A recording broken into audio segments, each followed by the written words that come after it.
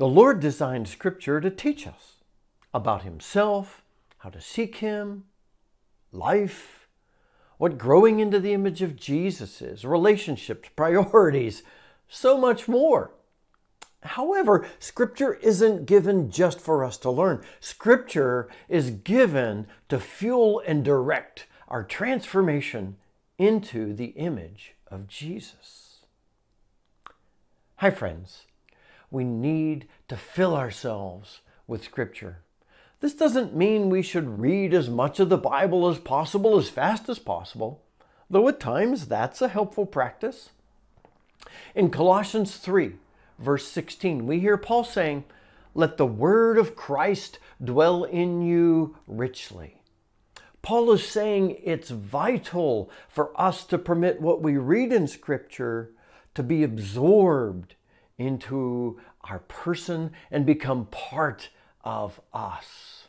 Paul says we should permit Scripture, the Word of God, to dwell in us and permit it to dwell richly. This takes time, repetition, thinking on the passage, brewing on it, learning, trying it out, reading more. This is a marathon, not a sprint.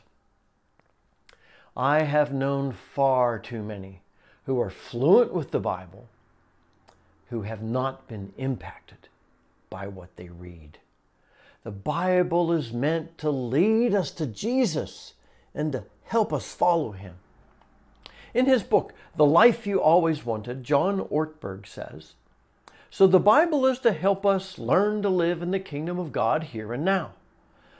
I have never known someone leading a spiritually transformed life who had not been deeply saturated in Scripture."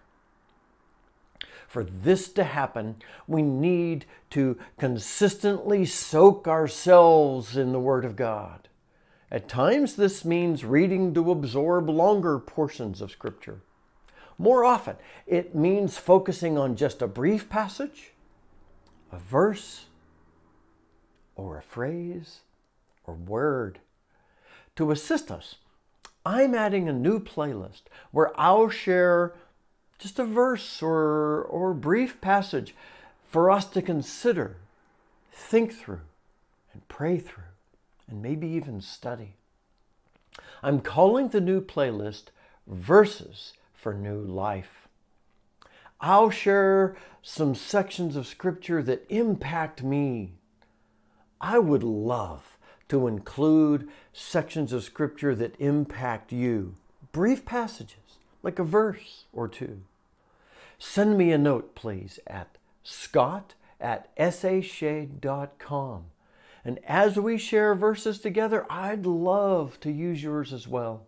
Let's permit these small pieces, these bite-sized pieces of the Word of God to form our hearts, our minds, our motivations, and our actions.